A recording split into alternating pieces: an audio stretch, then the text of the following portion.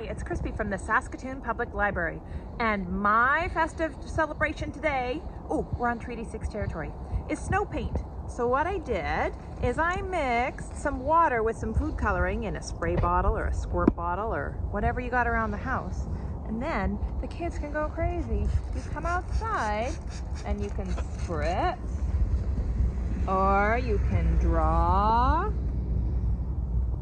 and make a fancy picture for your neighborhood to enjoy. Oh, here comes the green. Or maybe you'll write Merry Christmas or some other fun messages. Oh my gosh.